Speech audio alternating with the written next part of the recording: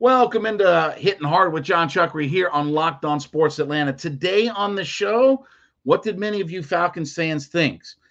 How to keep Mariota comfortable, and it was a frustrating loss last night for the Atlanta Hawks. It's all next. Hitting Hard with Jon Chuckery, Locked On Sports Atlanta. This is Hittin' Hard with Jon Chuckery, part of Locked On Sports Atlanta.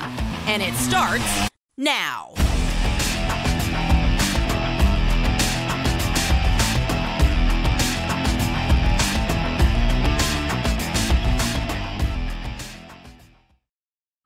Hitting Hard is brought to you by Bet Online. Head to youtube.com, put Locked On Sports Atlanta into your search browser. When you get there, hit that subscribe button. Leave us a comment. We're just about at 5,000 folks. Free and available as well to download on all of your favorite podcast platforms, including Spotify and Odyssey. Give us a 5-star review there. Don't forget Roku and Amazon Fire. You can check us out on those platforms. And, of course, at JMCH316 on my personal Twitter page. So yesterday, Arthur Smith had a comment that I viral, I guess maybe is the term or whatever like that, right? That got a lot of pub. That he talked about when asked about the connection between Mariota and Pitts. You know, he said, look, Pitts is not putting up Tyreek Hill numbers, but he's having a really good season and blah, blah, blah, and went into some other things. And it got people all frustrated, right? All the fantasy football people got up in their feelings and came out, what's he talking about, this, that, and the other. But, okay, so I know people want to put Kyle Pitts in it's been a bad year and this, that, and the other. So let me give you some numbers. Because, again, on this show, we don't go off of emotion. We back it up with the stats and the numbers, okay? So I told you, you can go back in the archives, Locked On Sports Atlanta, go find my show. Go back in the archives before the season started. What did I tell you? They were never going to target Kyle Pitts as much as they did last year. He had 110 targets last year. And I told you they were not going to throw it enough to ever hit that number. So these are the numbers and the stats, okay, is where we're at. Last year, Pitts got 110 targets on 560 pass attempts. That's 19.6% of the time. This year, on 231 pass attempts, 54 targets. That's 23.4%. So his targets per attempts is up year over year. Now, his first down receptions. Last year, 63.2% of his receptions were for a first down. This year, 72% of his receptions are for a first down. Last year, he only scored the one touchdown. This year, he is pacing for 3.4. Now, remember, go back and listen. I said the number one thing I needed to see was the red zone production. Do I think they target him enough in the red zone? No. Throw it up to him. Let's go. Give me some Travis Kelce, 4 catches, 25 yards, 3 touchdown type of action. But as a percentage of what they're doing, they're throwing it to him more. The problem is they're not throwing it. Mariota right now is on pace to have 392.7 pass attempts, 393 pass attempts. That will be a 30% drop year over year to Matt Ryan's 560 attempts. Now, he's going to get probably sacked about 40 times. So Matt dropped back 600 times when you add the sacks in last year. They're going to attempt to throw it 30% less, which lines up with the way that they run the football, right? They're the most run-heavy offense in the NFL. The average NFL team to this point, this includes the Falcons, all 32 teams across the board, average 315.5 pass attempts currently on the season. The Falcons are at 231. They're at 73.2% of everybody in the league, including themselves, of the norm. So that's 27%, right? And we just said they're going to throw it 30% less. So, again, I explained all this to you. Mariota's never thrown it more than 453 times. And he's going to, and we're going to break down his analytics here in just a few minutes, but they were never going to huck it around enough to get to 110 targets. Now, based upon where they're pacing, do you know how many targets Kyle Pitts is on pace for? 110 last year. He's on pace this year to have 91.8. So he's on pace to have 92 targets as compared to 110. And again, go back and listen. What did we talk about? They were never going to throw it enough. His numbers weren't going to match last year, but that was okay. The one area that they had to change was get him involved in the red zone. They're never going to have a discussion about how to fix my red zone offense that doesn't include Kyle Pitts. Now, if you tell me at the end of the year he's 3 or 4 touchdowns, do I feel like that's a successful season? No. But I also said, look at last year. His 1,076 yards was the most empty stat in the NFL. Who cares about 1,000 yards when you only have 1 touchdown? How many games did he truly influence last year? Look at the top guys, the Cooper Kupps, the Justin Jeffersons, those guys. Look how they influence games. How many of those games does he influence? Well, you got to have the right guy throwing it. Aha. If I can quote, Coming to America, aha, aha, right? We'll talk about that in just a minute. But this was always going to be the pace of where Pitts was going to be. He wasn't going to have all the targets, catches, numbers, things like that. The big stat that is a bit concerning, and again, we'll talk about this in just a minute, just is his catch percentage year over year. Last year, he was 61.8 catch percentage. This year, he's down to 46.3%. That's not all on the quarterback. Partly that is on Pitts, but it's not all on him. The biggest reason why he's declining his catch percentage is the guy throwing to him.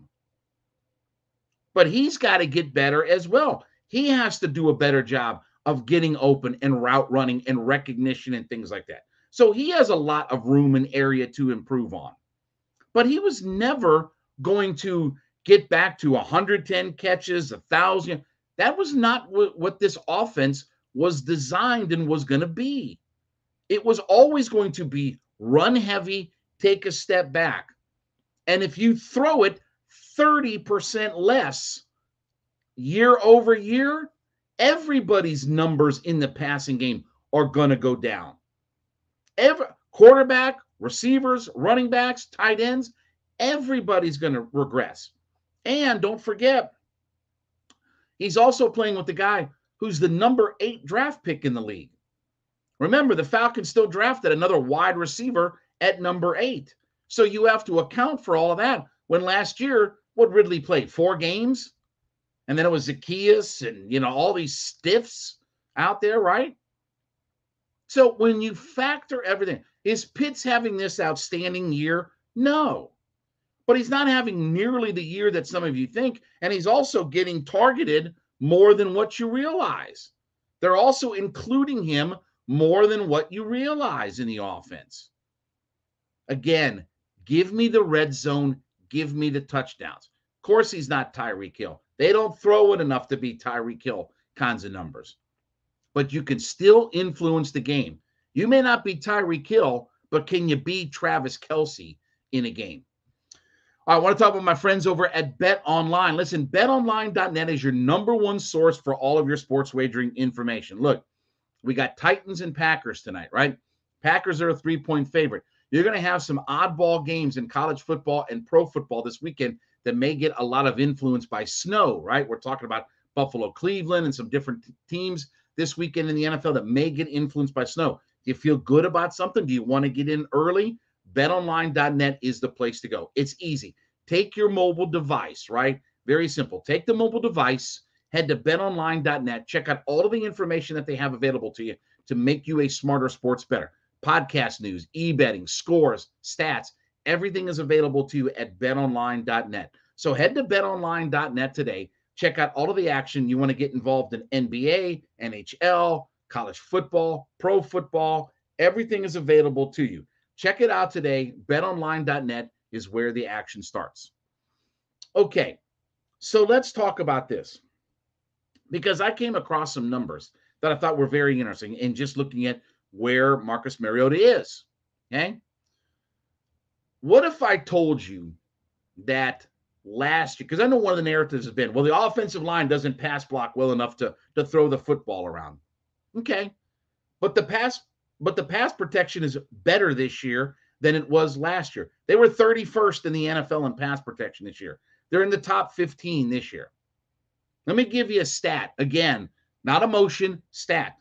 What if I told you that last year, Matt Ryan had 9% of his throws that were targeted for 20 yards or more? 9% of his pass attempts were in the 20 plus or more range. Okay, makes sense, right? Throw the football pretty decent amount, right? 50 something passes and all this, that, and the other, right? Makes sense, right? What do you think Marcus Mariota's percentage is here? Well, they don't throw it very much. Can't be real high. What if I told you that this year they are 16.5% pass attempts over 20 yards? They've almost doubled the percentage of throws over 20 yards. Okay? Here's the problem, though. Right now, Marcus on throws of 20 yards or more is, ready? 10 for 38, 26.3% completion. He has 2 touchdowns, 4 interceptions. His passer rating on passes of 20 yards or more is 51.3. His passer rating on medium throws, 10 to 19 yards. Again, watch me. Ready? Short, quick route, 1 read, throw. Short, quick route, 1 read, throw. 10 to 19 yards, 88.4% or 88.4 passer rating. 64.1% completion percentage, 3 touchdowns, 2 picks. Under 10 yards, 76.2% completion percentage. Hell, you should be that high, right? So again, you start taking Marcus Mariota out of what he does well. Oh, you want more? Cool. That's good. We've got it here, okay? Marcus Mariota right now, when you talk about on-target throws, okay, one of the metrics you look at, on-target throws, on-target pass attempts. This does not include spikes or throwaways, okay? Mariota right now is 29th in the NFL in on-target throws. He's at 71.3% on-target throws. That ties him, by the way, with, ready? Joe Flacco. Oh, for craps and giggles, do you know who has the lowest on-target rate percentage in the NFL as a quarterback? Say Justin Fields. Anyway, 62%. But anyway, I know. That's why they're 3-7, right? I mean, but anyway, forget it. So anyway, so he's one of the worst quarterbacks as far as on-target throws. And part of why Pitts has not had some of the, Kyle Pitts has 30% of his throws to him have been off target. No player in the NFL has a higher off-target percentage rate of throws to him than Kyle Pitts. 30% of the throws to Kyle Pitts this year are considered off target. Let me give you another one, okay? Let me give you one more. Poor throw percentage, okay? These are considered to be bad throws. Again, they do not count throwaways or spiking the football, right? These are what are considered to be poor or bad throws, okay? Mariota has the 5th highest percentage of poor or bad throws in the NFL. He's at 20.6%. Here are the guys, here are the all-stars that have a higher percentage of poor or bad throws. Ready? Zach Wilson is number 1 in the NFL at 22.4%. Carson Wentz is number 2 at 21.2%. Oh, yeah, that's right. He's benched and not playing anymore. Davis Mills for the Texans, 21% in his second year. And then Cooper Rush, who was the quarterback for the Cowboys here early on, 20.9%. Then, by the way, the guys right after after Mariota, Dak Prescott's at 20.5. Flacco's number 7. Fields is 8. Carr is 9. Baker Mayfield is 10. Not exactly a who's who of all-star quarterbacks, right? So what do we talk about all the time? Everybody keeps having this discussion about play Ritter, this, that, and the other, and all that kind of stuff. The coach is not going to do that. He's not going to play Ritter until they're out of the playoff discussion. So in the meantime, until we get knocked out of the playoffs, what they better figure out is, how do you keep him in his comfort zone? Look from a game perspective. 20 attempts or less, 3-1. 21 attempts or more, 1-5. That doesn't glare like this at you? His on-target percentage, his inability to throw the football downfield. I know all the Mariota fans don't want to hear these numbers. And again, I completely understand what coach is going to tell you. They're going to play Mariota because they don't feel that Desmond Ritter is ready to take over the reins, and they feel like that Marcus gives them the best chance to win week in, week out. Okay, I'll buy that. I'll stay with you on that. That's your head coach who's done a lot of good things this year, who's gotten this team further than what most people expected, has done a good job. But what I won't accept is you can't keep playing to his limitations. You have to put him in spots that make him successful. Short, quick route, one-read throw. Make it easy. Don't think. Drop, throw, go. No deep pass. Don't try to keep stretching it downfield. Don't throw it 30 times a game. Don't throw it 33 times a game. Keep him in his comfort zone. That's where I get frustrated, is when we see on the second play of a game, throw it a mile downfield. Overtime, throw it a mile downfield. That's where I get frustrated about what are we doing out here. So none of the metrics line up with Mariota telling you that he's been accurate or all that good this year. But I understand the veteran leadership, the pre-snap stuff. I get all that. And that's what we're talking about. But if you're going to keep playing him, keep him. It's like how you raise veal. You take that little cow calf and you shrink them into a little box and you don't let them move, right? That's Marcus Mariota. Marcus Mariota needs to be treated as if you're raising veal in a small box, narrow movement, can't go anywhere. I want to remind you that Locked On, we thank you for making Hittin Hard with Jon Chuckery your first listen every day, but Locked On Sports Today needs to be your second listen. Look, biggest stories of the day, instant reactions, big game recaps, take of the day, right? Locked On Sports Today. Check out that podcast, of course, free and available, YouTube, Odyssey, Spotify, all your favorite platforms. Check them out today. And also want to talk about my friends over at Built Bar. Built.com is the place to go. Look, everybody's looking for the same thing, right? We're headed to holiday season, okay? You know you're going to get fat and sassy and load up, but you also want those low-carb, low-sugar, high-protein, low-cal snacks, right? Built.com is the place to go. They have everything that you need.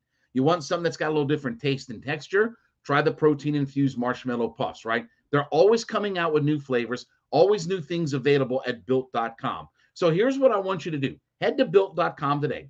Check out their wide menu and extensive list of all the different products that they have. Check out all the protein bars, marshmallow puffs. Check it all out and put that order together. And when you do, you get to checkout. I want you to use the promo code LOCKEDON15. LOCKEDON, the number 1, the number 5, LOCKEDON15, and you get 15% off your order at Built.com simply by using the promo code LOCKEDON15 at checkout. Check out all the flavors. Check out all the different things they have available. Load yourself up and get that order together and save 15% by going with LOCKEDON15 at checkout. Built.com. Check them out today. All right, last night was frustrating for the Atlanta Hawks because so you play the Boston Celtics, who now have the best record in the NBA, right? 12-3 on the season. And you get blown out on your home court. Now, look, I understand it's only game 15. We got a long way to go. We just explained how the schedule opens up over these next handful of weeks until the end of the calendar year. But that was a game last night where you had a day off in between games. You were healthy. They were coming in banged up, right? They had Marcus Smart and some other guys that were out of their lineup last night. And they came in and they took control right away. I think the Hawks' only lead in that game was 2-0 and never led another moment after that. Yeah, they cut it to 4 here and 6 here and 9 here, but they never were in that game to win. Big difference last night. Look, they took 101 shots last night because that's the way the Celtics play. Come down, fire, go, bang, bang, bang, bang, like that, right? They took 101 shots and made last night in that game, they made 6 less field goals than the Celtics did on 101 shots. They took 13 more shots than the Celtics and made 6 less. Didn't shoot the basketball well. Their three-point shooting was abysmal. And this is the frustrating thing, because I got these arguments after the game with people. Oh, well, John Collins only shot 3 threes. Here's the problem. When John Collins, by the way, in his last 4 games is 1 for 14 from 3. Well, he only took 3 shots from 3 out of the 12 total. Here's the problem, though. If you can't make your threes, then you damn sure better be able to get to the free throw line and create some plays. So he was 0 for 3 from three-point land. Now ask me how many free throws he shot. How many free throws did he shoot, Chuckery? 0. He had no attempted free throws in that game last night. None. Zip, zero, nada. DeAndre Hunter, 6 threes. 2 for 6 from three-point land. He took 3 free throws. We just talked about this. I need my guys to get to the basket and get some foul. Look, Grant Williams and 80-year-old Al Horford were their inside game last night. They were missing the other Williams last night. That's their inside guys last night. And you did nothing to try to take advantage of it. You just kept hucking threes. They were 2 for 13 in the first half from 3. They only shot 13 free throws the entire game. Remember, we just talked about 2 nights ago, DeAndre Hunter was 10 for 10 from the free throw line. Get to the basket, draw some fouls, slow the game down, score without the clock moving.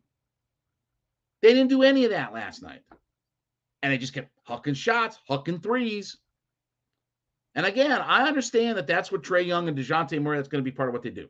And I also understand that the Hawks don't shoot a ton of threes. But if you're 0 for 3 from 3 and you don't attempt a free throw, you're not doing anything to help me. That's not helping you win a basketball game. And guess what? John Collins was a -17. DeAndre Hunter was -21. You got 0 production out of your bench. You know, Kaminsky and who's the other guy? Gretzky. You know, those 2 guys were 2 of the threes that they hit late in the game. That was 6 of your 23. They doubled your bench production. They led the whole way. And what was frustrating, again, that's a game on national television against a high-caliber elite opponent. Celtics are as good a team as there is in the NBA, Eastern Conference, whatever. We want to get to that level, and we were completely outgunned last night. They shot 46% from 3, and they kept firing away. Why? Because you were hitting half your threes. Why would you stop shooting? If you're 2 for 13, why are you shooting? If you're 50% from 3, why are you stopping? See how that works? So that was frustrating to watch this team on national television get run out of their own building. They weren't on the road. They weren't coming off a West Coast trip. They weren't all beat up and banged up. It's not midway through the season. It's at home, healthy, a break in between, all your guys, let's go. And the litmus test came up stiff, came up snake eyes. That was frustrating last night. Hawks have a real chance to get on track over this next couple of weeks. We talked about 19 games. They need to go 13-6 against this stretch of 19 games. But that was frustrating to watch, that performance. That was a poor performance out of a team that is trying to get itself to the next level and get people to believe that they are a much better team this year than they were last year. All right, well, thank you so much for making Hittin' Hard with Jon Chuckery your first listen every day. Don't forget, make Locked On Sports Today your second listen. Biggest stories of the day, instant reactions, big game recaps, and the take of the day as well. Check them out on Odyssey, YouTube, all of your favorite platforms. Don't forget, you can check us out as well on YouTube. Locked On Sports Atlanta. Put that in your search browser. When you get there, hit that subscribe button.